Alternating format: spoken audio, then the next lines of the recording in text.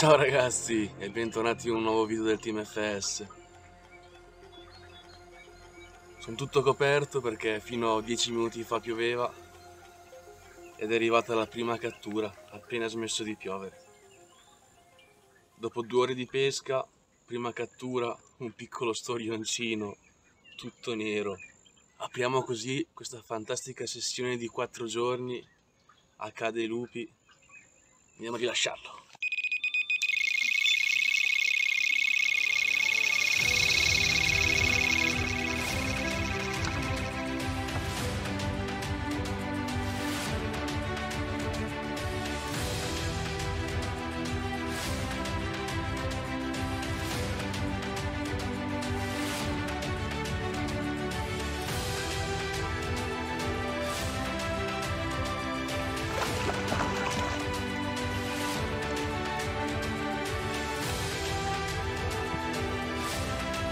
Guardate che pesci, ragazzi!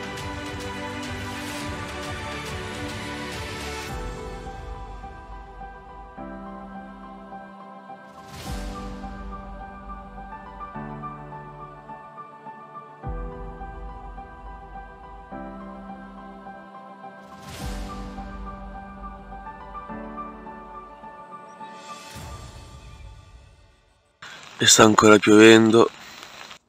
TeamFS. Speriamo parta qualcosa.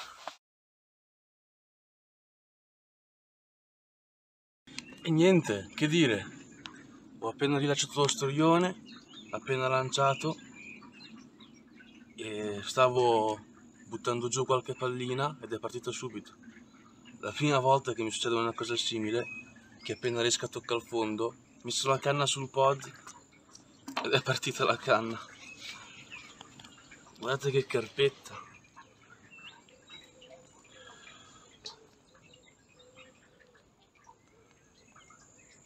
Sicuramente è nata qua. Che bella però.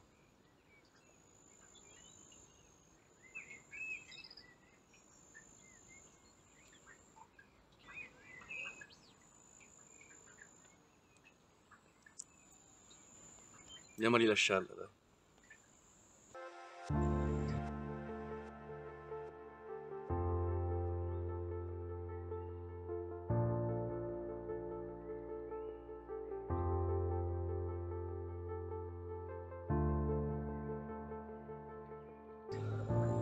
Questa cattura, la più grande per ora.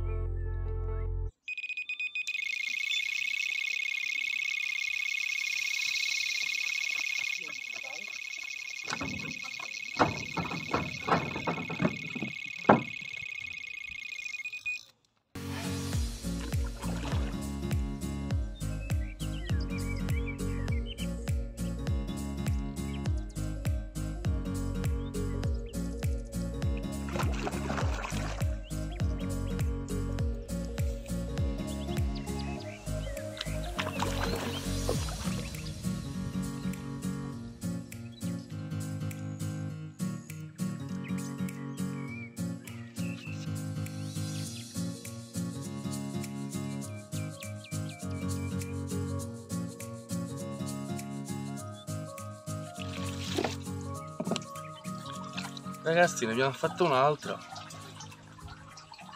Circa mezz'ora che abbiamo rilasciato la regina. Guardate che colori. Ma guardate che pesci, ragazzi. Bocca perfetta. Le carpe del sole. Stamattina pioveva, ora fa un caldo terribile. Felicissimo. Quarta partenza, quarta cattura in circa 5 ore di pesca. Ancora tutte con la stessa canna nell'hotspot. Speriamo di far partire anche le altre canne. Ora smettiamo di pasturare per vedere di riuscire a tirare fuori qualcosa di più bello. Che pesci, mamma mia! Yes!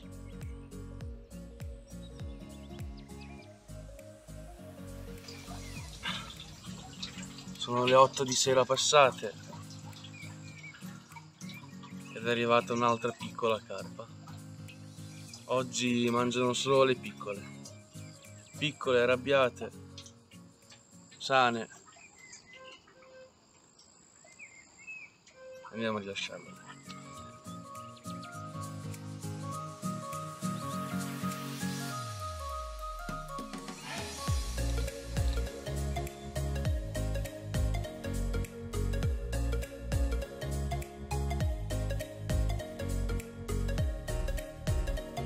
E ci siamo. Siamo con un altro bel pesce,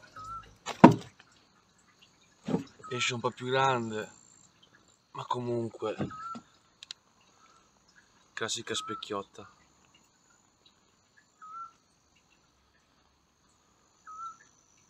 Che belle le specchie di Cà Dei Lupi. È quasi mezzanotte, facciamo presto, andiamo a rilasciarla, dai. Solita canna. A dopo. Fatto sta, sono arrivato martedì mattina con la pioggia. Ha piovuto quasi tutta la mattinata e appena smesso di piovere per le 11 circa, 10-11 hanno iniziato a partire. Alla notte del primo giorno ho fatto 2 partenze, una a mezzanotte, una specchiotta che sono riuscito a catturare, e un'altra partenza alle 5 di notte, barra mattina presto, una partenza molto lenta. Sono arrivato sulla canna che la frizione usciva lentissima e ho ferrato, non ho sentito niente in canna. Quindi o magari un pesce che ha preso contro il filo e si portava via il filo, o può essere una carpa che aveva un filo attaccato alla bocca e ha preso il mio filo. Quindi non penso che abbia mangiato l'innesco, ma che abbia preso contro il filo in qualche maniera. Ma vabbè. Sono le 10 del mattino del secondo giorno e ho fatto un pesce abbastanza particolare. Eccolo qua. Ragazzi, ho fatto una mezza koi. Non è una koi ufficiale, è una mezza koi. A me sembra una mezza koi. È bianca.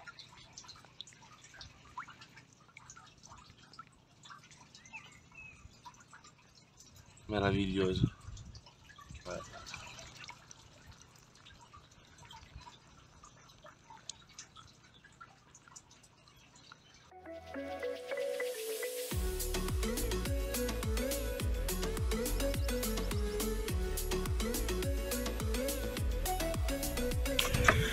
Ragazzi, un altro storioncello, ormai non so, 10ª, 9ª cattura. Stavo pasturando, avevo appena ricalato, le 11, mezzogiorno circa del pomeriggio. Andiamolo a rilasciare.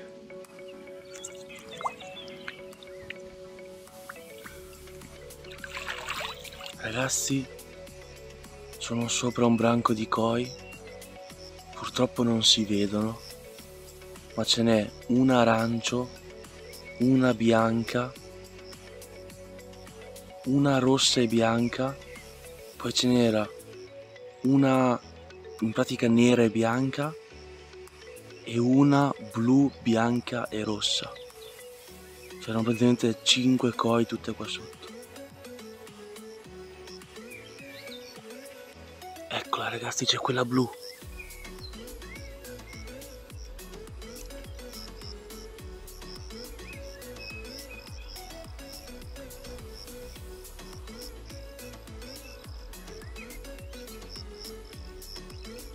È arrivata un'altra.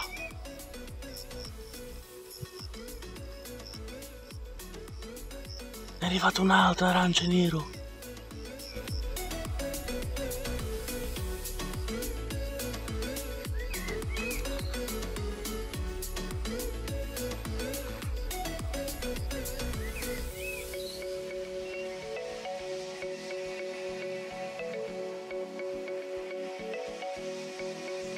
Ok, è arrivato un bel pesciottino, finalmente, però la bilancia ancora non tocca i 20,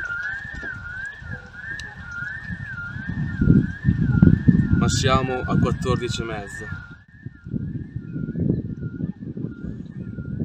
Comunque un bel pesce, un bel combattimento, 10ª-11ª partenza,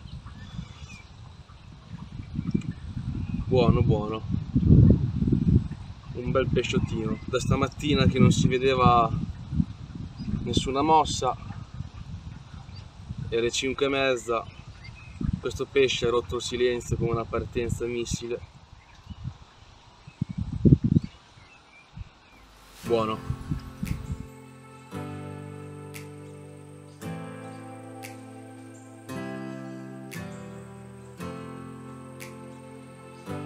Ragazzi, sorpresina, sorpresina, fully, yes! E finalmente è partita un'altra canna, a 14 lunghezze su più di 10 metri d'acqua, con le Tiger di Carpe School, delle Tiger fenomenali davvero, che ci sto catturando sia in canale, in fiume, che qui a Cà Dei Lupi. Che pesce! Finalmente! Voglio raccontarvi un po' la storia del perché sono tornato qua, perché come ogni pescata che il TeamFS si fa c'è sempre una storia sotto, c'è sempre qualcosa sotto del perché andiamo in quel lago.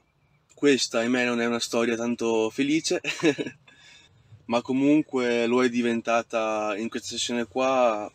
Mi sono divertito, quindi c'è un lieto fine. In poche parole, sono venuto un mese fa, a inizio maggio, prima volta che venivo qua a Cà Dei Lupi, postazione 5. Ho fatto 10 partenze in quei 3 giorni, quindi non male. Il problema è che ne ho portate a guadino meno della metà. Sono andato a casa dopo 3 giorni con un amaro in bocca incredibile. Ovviamente dopo 4 prese e 6 perse, uno non va a casa tanto soddisfatto. Ho giurato di tornarci il prima possibile, e magari anche più giorni, e appunto sono tornato a giugno, a metà giugno circa, a fare 4 giorni. Sempre dalla solita posta. Ho fatto i primi 2 giorni di questa sessione con una media di 6-7 partenze al giorno. Taglia molto più piccola, ma comunque mi sto divertendo molto. Ho fatto tutte le specie di pesci che ci sono qua dentro, tranne gli amur praticamente. Ho fatto delle regine, delle specchi, delle fulli, ho fatto una koi, un mezzo incrocio tra una koi e tra una saragoi, che è una varietà di koi, e una comune. Ho fatto gli storioni, ho fatto una 16 e una 14,5 kg, e ci mancava solo un bel amur, che qua dentro ce n'è.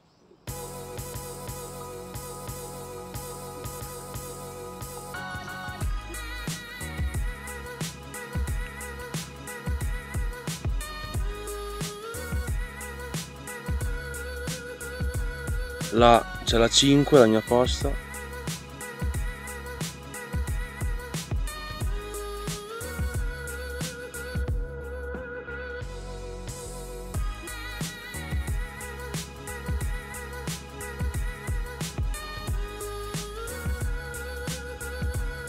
Un altro bellissimo pesce preso con le Tiger di Carpe School all'ananas, ed è partita la canna di prima, troppo felice. Canna sui 10-12 metri d'acqua e sta regalando questi pesci che hanno il valore di una 20 kg.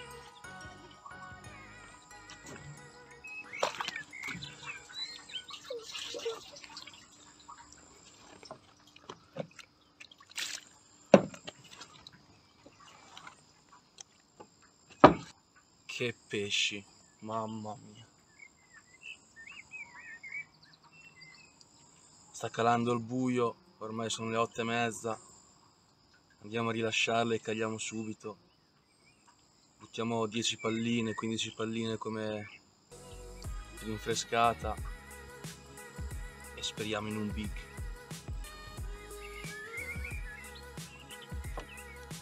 Questo è l'innesco, doppia Tiger con mezza bilanciata su un blowback con un tubicino.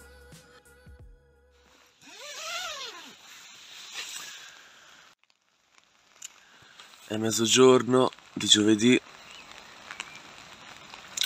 e sta ancora piovendo da ieri sera.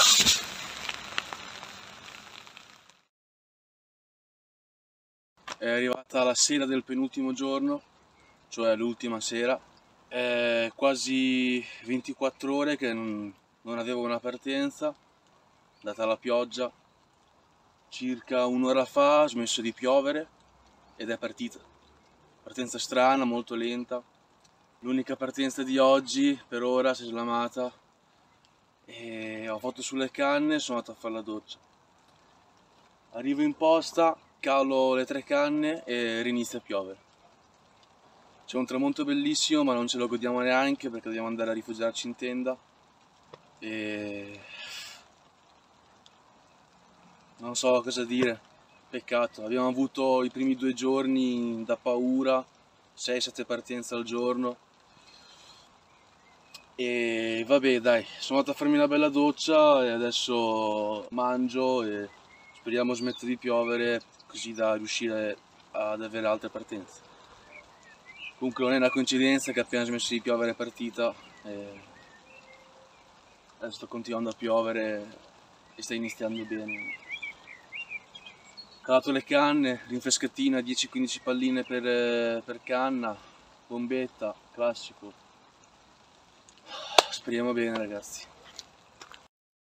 8-9 di sera ha iniziato a piovere e ha smesso ieri sera, quindi ha piovuto per circa 26 ore, 27 ore. Ha piovuto davvero tanto purtroppo e il pesce si è bloccato. Ha smesso di piovere per circa mezz'ora ieri e in quella mezz'ora lì ho avuto una partenza, quindi non è sicuramente una coincidenza che appena smesso di piovere ho avuto la partenza. Partenza anche lì strana, un po' incalata, poi prendeva filo, poi incalata, poi prendeva filo. Ferro, c'era qualcosa di piccolissimo in canna, arriva sotto il pontile e si slama. Vabbè. Strano, era qualcosa di piccolo comunque, non l'ho visto. Però se sono pesci piccoli c'è una piccola probabilità che sia anche una koi, che qua ce n'è davvero tante. Vabbè, però non l'ho visto. L'unica partenza che ho avuto in quelle 24 ore di pioggia l'ho persa. È stata dura, è stato un bello schiaffo in faccia, ma va bene, dai, c'è anche quello. Stamattina mi sveglio alle 9-10 di mattina e tutto fermo. Il fattore positivo è che comunque c'è sole, c'è un po' di nuvoloso, ma comunque c'è un bel tempo, non c'è tanto caldo. Qui mangiano con il caldo, col sole alto, quindi mi sarebbe stato davvero d'aiuto avere il bel sole che cioccava sull'acqua, ma vabbè, speriamo bene ragazzi, così da fare l'ultimo giorno in bellezza e andarsene a casa felici. E niente, TeamFS, speriamo parta qualcosa.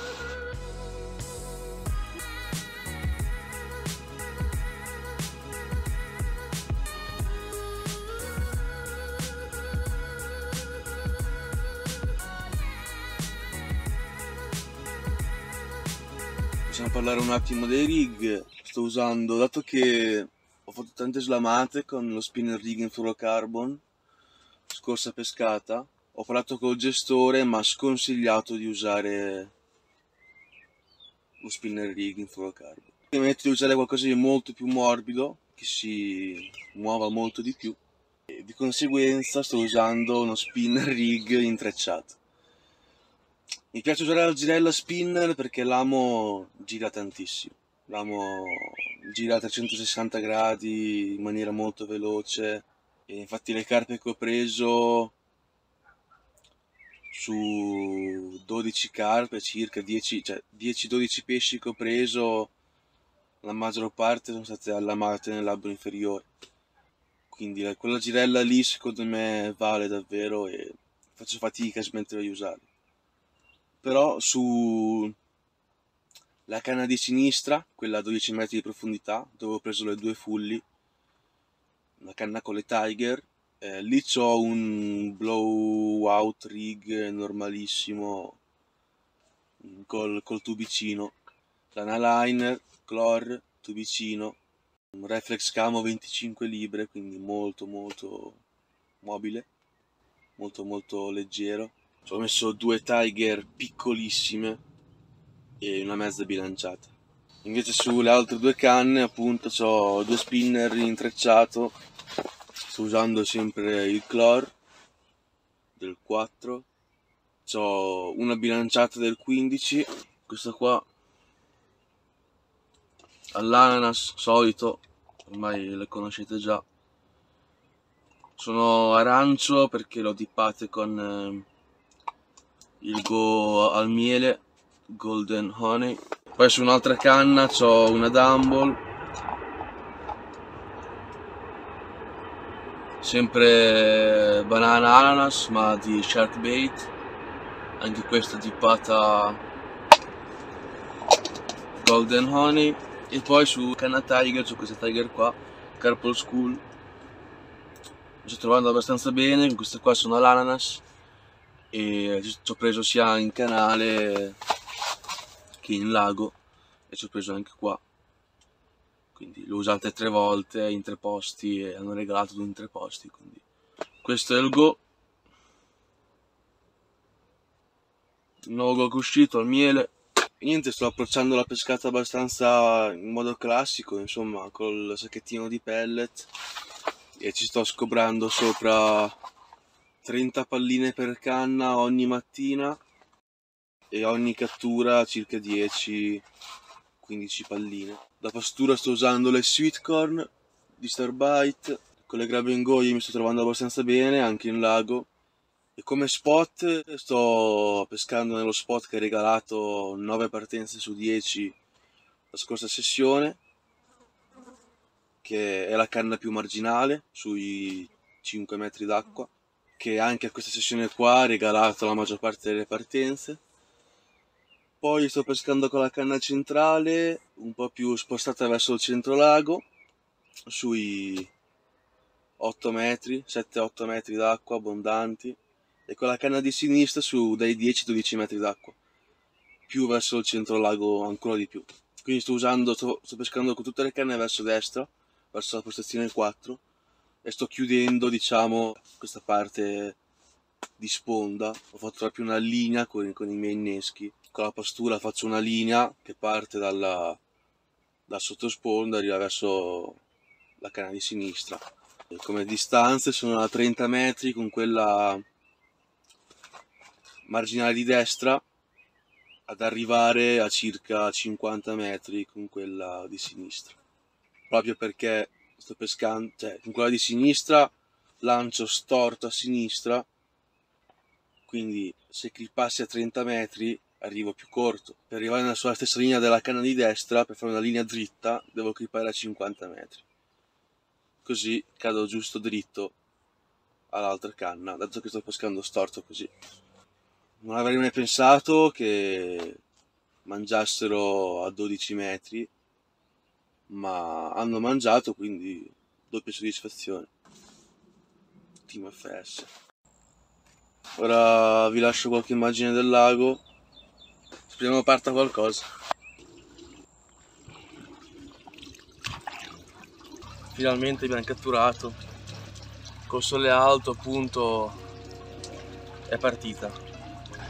E indovinate, un muscherino discreto.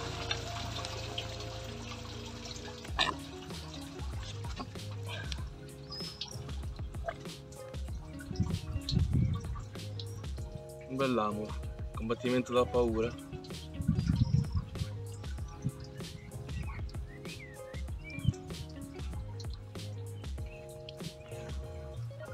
tutta la specie di pesce, tutte le specie di pesce abbiamo fatto.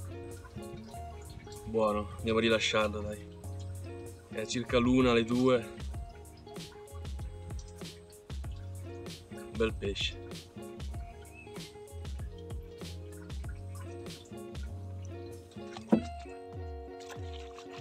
E siamo arrivati alla fine di questa fantastica sessione. Mancava una bella over. In ogni caso TeamFS non va a casa a mani vuote, anzi siamo divertiti. Adesso proverò il prossimo anno, mi sposterò magari in qualche altro posto e magari verrò anche con Luca. Spero di avervi tenuto compagnia e di avervi mostrato qualche bellezza di questo lago, e ci vediamo al prossimo video del TeamFS. Ciao!